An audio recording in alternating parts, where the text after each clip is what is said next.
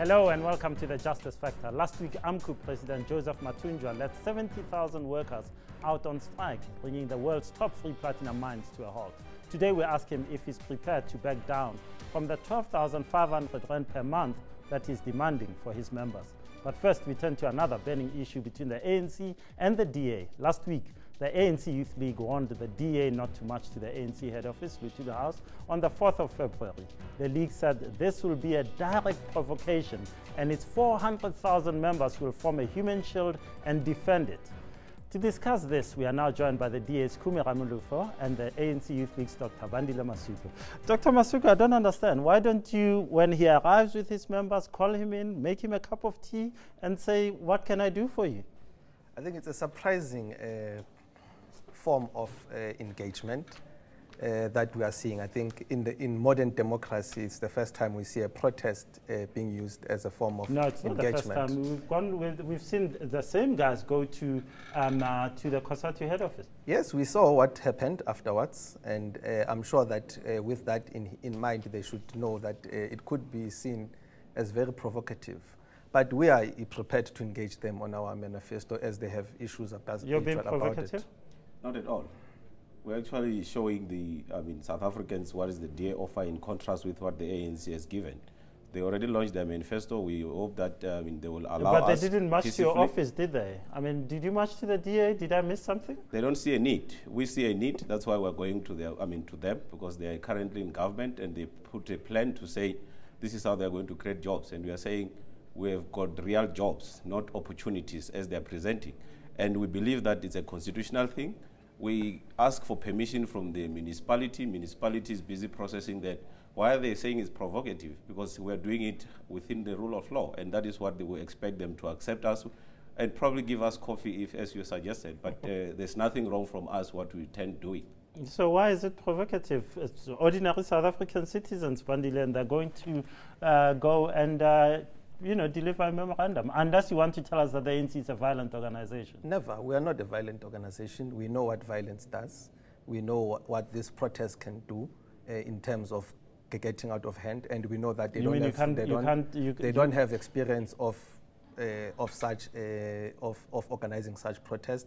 But I'm just saying that it's a very provocative way of trying to engage, and we are not saying that we are not prepared to engage. We want to engage them. But why we know that why are you got provoked? I mean, you say you're going to create 6 million jobs in the next 5 years through expanded public works program. You should be proud. You should take him in and explain to him how you're going to do it. Let's debate. There are a number of platforms where they can raise this Why issue. aren't you debating him? Why are you going there? He's in National Assembly. We're using a number of platforms. This one is one way of marching. So why they want to define us or give us only one space to say, only engage us on this one?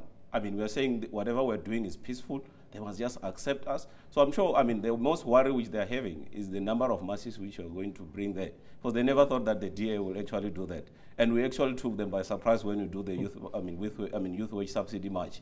And now they're worried that, we have more numbers, and they are more worried because they keep on telling that things will change, and things are not changing. So I think that is why they're actually more worried of. They're not worried about us presenting alternative offers. They're worried about the votes, and that's what they're worried of. It's rent a crowd. We know that's what they do. They rent a crowd. They rent leadership. They've got posers as leaders, and it's okay. They always rent. Organization. In their manifesto, a 30-seater stadium can't be filled here in this province. So that is an indication of where they are, and they are worried. They're saying, if you are bleeding, bleed. The DA is here. We are ready. We want to offer alternatives. And that is what we're saying. ANC, just watch us. We will be giving what is best for South Africans. And because they probably run out of ideas, that is what they tend to resort to. And we believe as an organization, they've got leadership. They need to tell their membership to say, allow this organization coming our way. They are presenting a memorandum.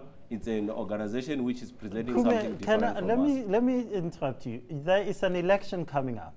You have the chance to put up your posters, to do all this electioneering, but you choose, instead of telling me how you're going to create jobs, you choose to march to the ANC. This is a stunt, really. This is like marching to Ngandla and just showing up and knowing that, oh, something's going to happen, and I'll be in the papers and on TV. Not really. If that is the case, what we're doing is, these are the offers which both parties are actually giving. So we need voters to actually make that. Yeah, but why are you marching today? So we will have No, ANC has, launched their manifesto as an ANC, as an organization. The DA is going to launch the DA manifesto, but because we know what is contained before the launch, we're saying what we're actually offering South African is not enough. We are giving South Africans... Maybe you can't get 50,000 people to come to your manifesto launch, so you're trying to... We're going to have that. Of their glory, just probably to disclose what, those are the plans which are all coming. So we're going to launch our manifesto. You will see the numbers. We are going to put posters. They are all ready. So all the, the election campaigns strategies or tactics are already in place. I put it to you that you guys have run out of ideas, and the only thing you can do is to go up to the ANC, hope that the ANC does something unintelligent, and then you're fine. You define yourself by the ANC instead of telling. I don't know how you're going to give me 6 million jobs. I know that what they're saying, they're going to throw money at the problem. It's where our manifesto is contained there. But one thing which probably also forgot, when we did the same march, similar march to Cosado House, people were asking why to Cosado, because Cosado is not government. And we said they're a barrier to job creation. And what happened? At the end, ANC implemented the policies which you come up with. People got injured. Are you happy with that? We're not happy, but that's why we're saying they must behave. Are you going to be happy if people get injured? Not at all, and we are not expecting any violence or any intimidation. That's why we're saying as an organization. He's saying he's going to form a human shield to stop you from attacking. We're not going to attack. We didn't even attack them. So that's why we're saying our march is peaceful, and they should accept people who are not fighting. And we hope that the law enforcement agencies will play their part in this instance, so we need to see them accepting us. This is democracy. And you can even see in their manifesto, they're all talking about... Let me give Bandile Masuku a chance to speak. 28 March 1994, 19 people died at the ANC head office at the time, called Shell House. Those people were IFP marchers who marched on the ANC. Is this what's going to happen? I don't think the ANC will do that. But you've said your members must come and defend the... We are just saying that we are going to act on the provocation.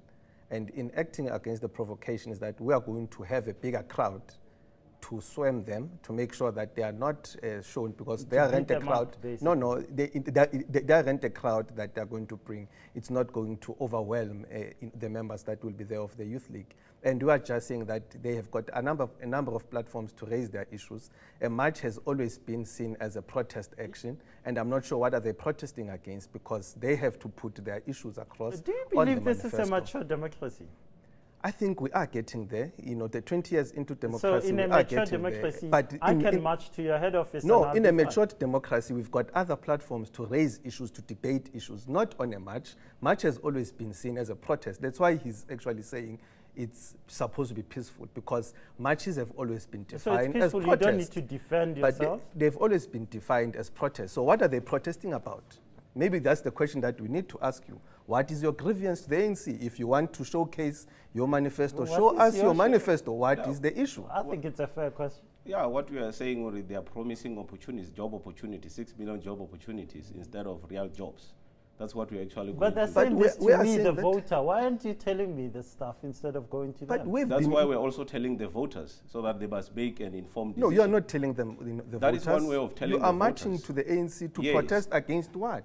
But you are saying you're going to attack these people. No, we're not going to say, we're not attacking them. You are saying 400,000 people will come out on the day. We are going and they're going to arrive with yes, their then it means that people. we are going to come out and showcase our manifesto. And then the 400 people, no, never.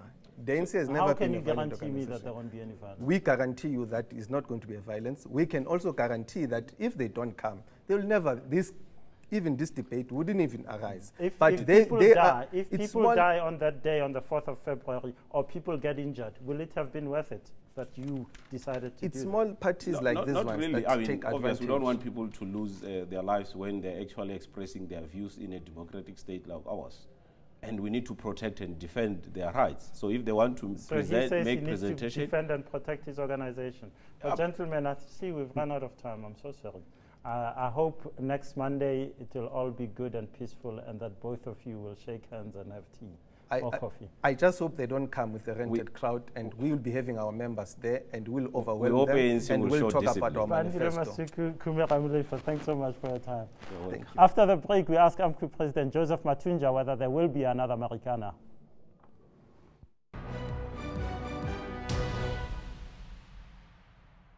News that moves. eNCA.com.